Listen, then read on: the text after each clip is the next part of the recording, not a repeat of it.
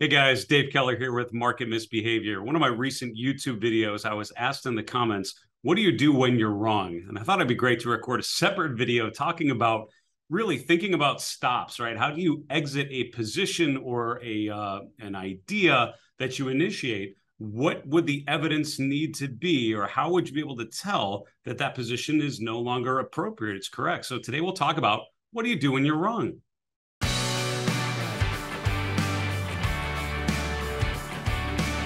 So in my years in the financial industry, I've had the opportunity to work with a lot of successful traders and investors, and I had the opportunity to pick their brain in terms of what they use to manage risk, right? And particularly what the chart needs to tell you to convince you that you're wrong. And I would argue that one of the easier things to do is learn how to analyze charts. One of the more difficult things to do is actually do what the chart tells you to do. And that, for a lot of investors and a lot of traders, is the game. Before we get to the chart here, by the way, if you like the sort of thinking about technical analysis, behavioral finance, and investor psychology, if you like all that stuff, won't you subscribe to my channel? Also, give the video a thumbs up if you like it. We'd very much appreciate that back. Finally, put a comment below. What's your favorite way to manage risk and think about trailing stops or some other exit strategy? Let me know in the comments below. Let's get to the chart here. So we are looking at the chart of Apple. I just wanted to pick a stock we're all kind of familiar with. And the assumption we're going to make is, let's assume that you initiate a long position today at the close. Now, this is not a recommendation to do so. This is no particular commentary on Apple. I was just looking for a stock that had a pretty good rally. It's overall in an uptrend, pulled back a little bit and bounced today. So might make sense for some reason that you could consider this a hypothetical long position. So what would you need to see to tell you that you were wrong? So the way that I would generally describe stops or exit strategies from a technical perspective is one of three ways. Number one, a correction in price. Number two, a correction in time. And number three, something a little more exotic, something based on maybe volatility. Now, most things can be based into one of those things, right? There's something that happens either on price, there's a price movement that tells you you're wrong, or time. There's just a certain amount of time and you learn that you're incorrect. And so, to be honest with you, that's probably the two main categories I would list it in. But there are simplistic ways to do that, and then way more advanced ways to do that as well. So let's take a look at the chart of Apple here, and let's assume that you put in a long position today. Where would you naturally put a stop based on different approaches? Well, the first and most simple one is to put some sort of percentage stop, right? The position moves against me. The market moves against my position by X percent, and I would get out of that. I would get out of that trade. You know, one of the more famous versions of this would be William O'Neill, Bill O'Neill, who founded Investors Business Daily. They do a great job at investors.com, really continuing to promote him and his work. One of his things was a flat 8% stop. So no matter what you do, no matter what you think, no matter what the chart says or the fundamentals say or the macro thesis is, if you buy something or if you take a position and the market moves against you over 8%, you should exit it. Not think about why, maybe I should, maybe I shouldn't. It is a flat 8% exit. Now, why is that helpful? Because it's super simple and it's really easy to follow, right? And there's no guesswork. There's no crazy calculation. It's literally, where did you buy it? Take 8% below that and draw a line on your chart. And that's what I would often tell people to do if they follow this strategy. Literally take a little horizontal line like that, save your chart with that particular methodology. And then, I buy here. If the price goes below that line, I'm out, and don't question it. Don't think about it and get out. Now, the other reason that's helpful, besides just that it's simple, is the fact that it minimizes your losses or it limits your losses, right? You don't have a chance to lose 30, 40, 50% of your investment because you're out at 8%. Now, is there a chance that the stock goes down 10% and then rips back to the upside and makes new highs? Absolutely. The thing is, usually if it goes out 8%, it's not done at 8.5%. It usually can go further. I was taught early in my career, all large losses begin as small losses. So if you keep your losses small, then you have an opportunity to find better opportunities and find somewhere else to go. So the first option is just a very simple value, or in most cases, a percent stop would be the way to do that. Take your entry point, take a percent below there. And again, from a technical perspective, I always find it's great to put a nice horizontal line in a bright color so that anytime you look at that chart, you are always watching that exit point. I've done that with my own positions and my own charts for years. Now, What you can also do, maybe a more advanced version of that, is look for a particular price level, right? Or a particular technical level, right? A price level based on the charts. So looking at the chart, what levels jump out at you? Well, there are a number of things I could think about. First off, we're coming off of a little low here, right? So if I would take, and I'm just going to be drawing and deleting a bunch of lines here, and I hope that's okay with you. But let's assume, the low, the most recent swing low. Now, this is a tight stop because we just bounced today as I'm recording this in late August. So we're just one day off of those lows. But one way to limit your losses is just assume that that most previous swing low is held. As long as we remain above that most recent low, then the trend is still most likely making a pattern of higher highs and higher lows. That is what defines an uptrend. That's how Charles Dow defined an uptrend, really the father of technical analysis, if you might call him that.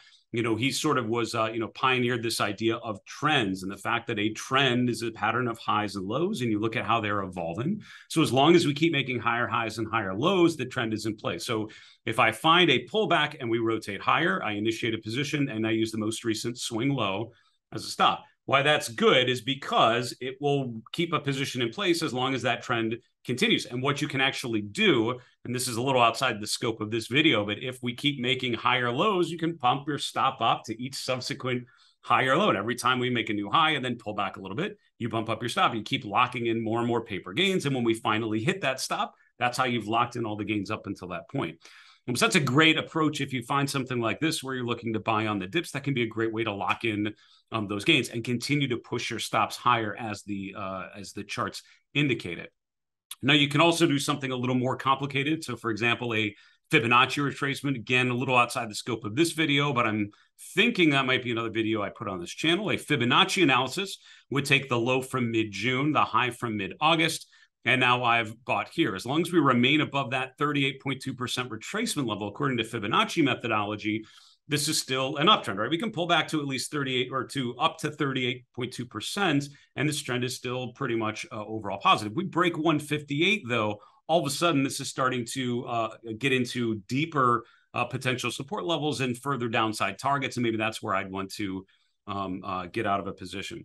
Final thing, and from a technical perspective, keeping it pretty simple, will be something like a moving average. The 50-day moving average is often a good stopping point on a stock or a chart that's been in a nice consistent uptrend, because that's often where a price will pull back before going higher. I have a couple videos on the 50-day moving average. I'll put a link in the description below if you want to check out more about that particular methodology. But in this case, the 200-day moving average is not too far below. It's right above 160. So maybe I initiate a long position here. As long as we hold the 200-day on any pullback, that position is still safe. You'll find that a lot of times where we go below the 200-day briefly for one day and then bounce right up there. So thinking about that as a potential range of support could be helpful as well. Now, the last thing you can do is get into more complicated things, and things that would come to mind would be parabolic studies or parabolic systems. That's an indicator designed by Wells Wilder, same person that created RSI and DMI, the ADX line. He created a trailing stop indicator, basically called the parabolic SAR system, SAR standing for stop and reverse. The one I would highlight if you're looking to get into a little more nuanced approach would be the Chandelier Exit strategy. This is an indicator created by Chuck LeBeau, and I'm not sure what year, a number of years ago. It was really popularized in one of Dr. Alexander Elder's books, Trading for a Living, or one of those. I forget which one it was, but Elder talked about the Chandelier Exits. Chuck LeBeau's work, really. And what it does is it's based on average true range. And if you talk to someone, an institutional investor, a trader, we think a lot, people in that world think a lot more about average true range and volatility, because you realize that it's not just about percent moves, it's more about the volatility. How volatile does this name tend to be? And if you can put your stop based on the average volatility, you're probably going to have a stop that's unique and probably appropriate for that particular chart. So this uses average true range, or ATR, which basically looks at the true range, which is the high to low range every day adjusted for any price gaps. And so essentially it's looking at, if I remember right, I'm going into my technical indicator knowledge base here. If I remember, it's looking at a 22-day high, and then it's 3 times the ATR off of that high, right? So if you take the high, 3 times the average true range. That puts us a stop down here. And so it updates as the price goes higher because we make a new 22-day high. And so it has to update the stop. So basically it follows the price higher. Every time we make a new high, the stop is going to be bumped up a little bit.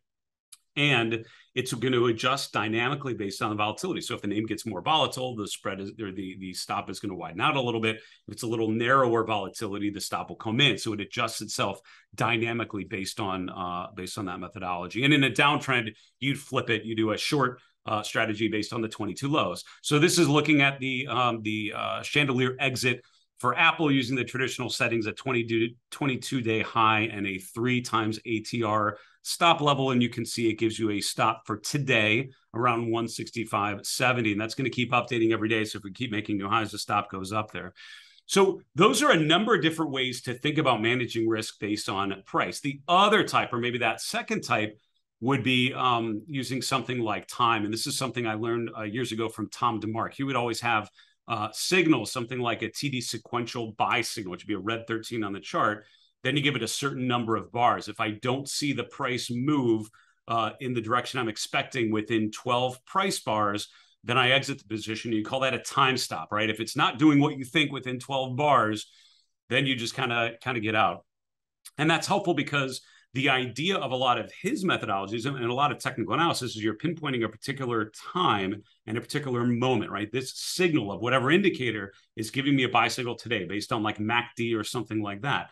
If after 12 bars, it hasn't done what you think, then it probably wasn't a great signal anyways. And you probably just want to exit out of it anyways and just find a better opportunity that really is more idealized based on the technical approach that you're trying to capture. So those are the general ways I would think about stops, which is, based on price or some derivative of price or based on time.